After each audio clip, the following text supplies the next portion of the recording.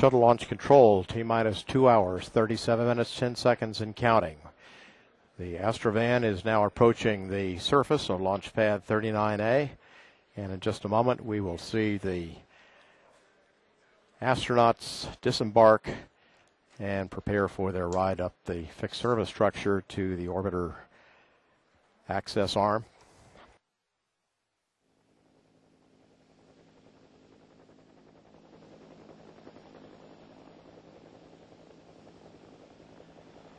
In the background, we see the hydrogen flare stacks burning off the residual impurities, just as much as an oil refinery does that in the refining process.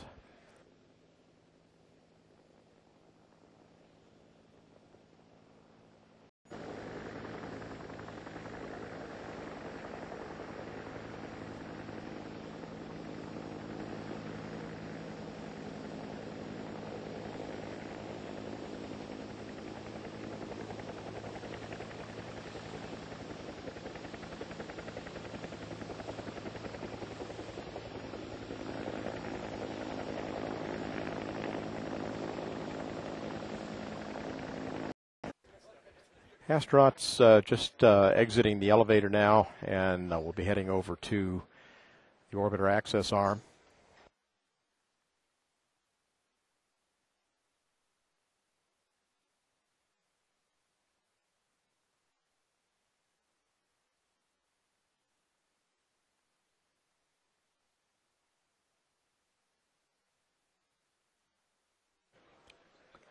Astronauts are now beginning to board Endeavour. We see our commander, Dom Gorey.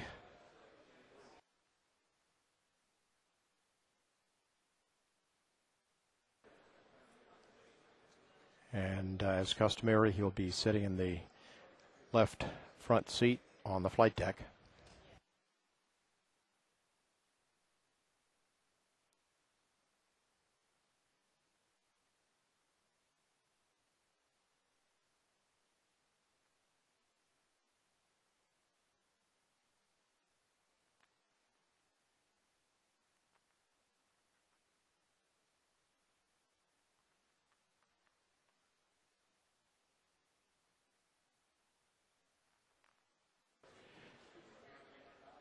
Commander Dom Gorey now on board Endeavour at 9 minutes after the hour.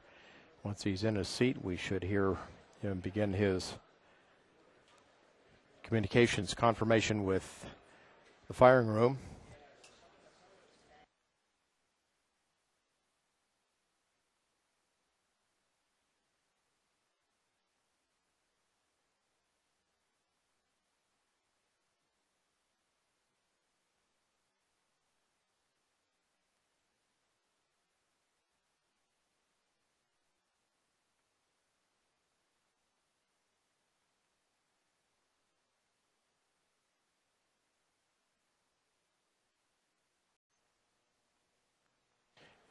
Here is Garrett Reisman inside the middeck. As we said, sitting over all the way over on the right on the middeck.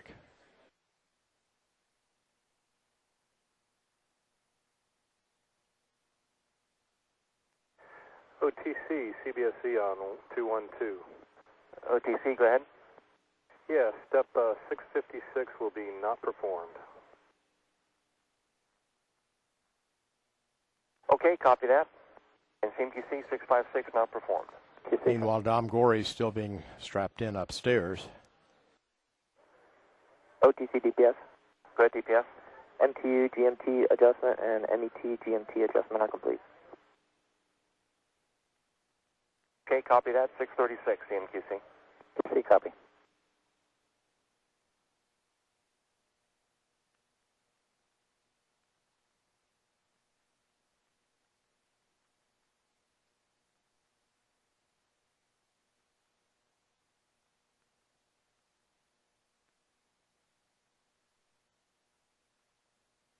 Back up on the flight deck.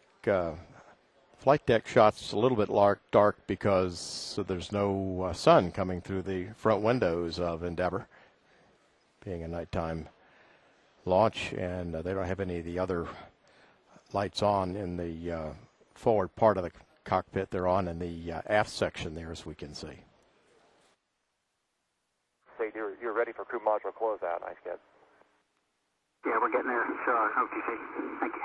Sure, and this is OTC on 2. So we're getting very close to beginning the crew module closeouts. 680 along with 681. QC copy.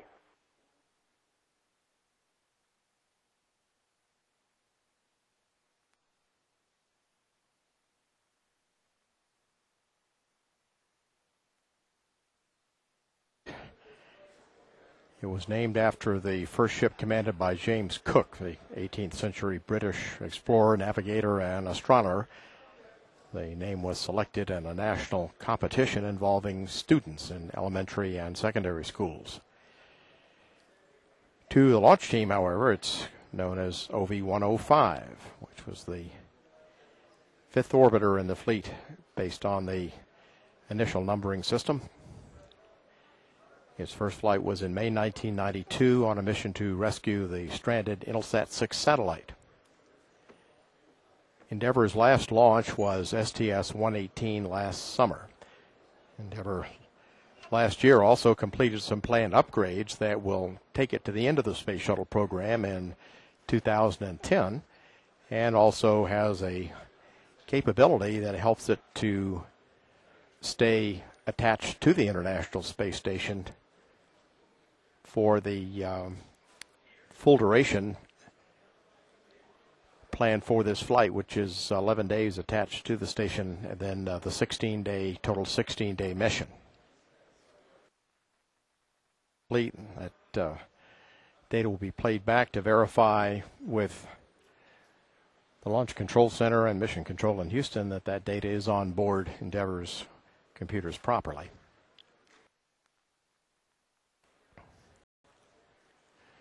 STS-123 marks the 122nd launch of the Space Shuttle program, the 21st launch of Space Shuttle Endeavour, and the 25th flight to the International Space Station. This is the 30th night launch in the Space Shuttle program. Endeavour will deliver the Japan Aerospace Exploration Agency's Kibo pressurized logistics module and Canada's new robotic system, Dexter, the special-purpose dexterous manipulator, to the International Space Station. The mission will require 5 spacewalks and the use of both the shuttle and space station robotic arms. You guys ready for a downlift loss? STS-123 is planned as a 16-day mission, of which 11 of those Endeavour will be docked to the International Space Station. When this will occur? Well, they were ready for it now. Okay. The pressurized logistics module in the cargo bay is a short cylinder that attaches to the top of the Kibo laboratory. It's 14.4 feet in diameter and 12.8 feet long, and can hold inside 8 experiment racks. Dexter is another Canadian contribution to the International Space Station. It supplements a robotic arm already in place called Canadarm2. Dexter is like an extra pair of hands that will extend the arm's reach to help future construction of the space station. With its big arm, Canadarm2 can move around the station's exterior, move large modules, and help spacewalkers perform their tasks. But Dexter can carry out operations too delicate for the big arm by itself. It has a unique ability to tackle assignments with much more precision. Yeah, you say I lost you on 132 or just... Dexter can be thought of as helping hands that use a set of arms equipped with claws to perform very precise movements for more intricate maintenance tasks. It can't replace a spacewalker completely, but it will reduce the number of spacewalks that otherwise would be required. It also makes many tasks simpler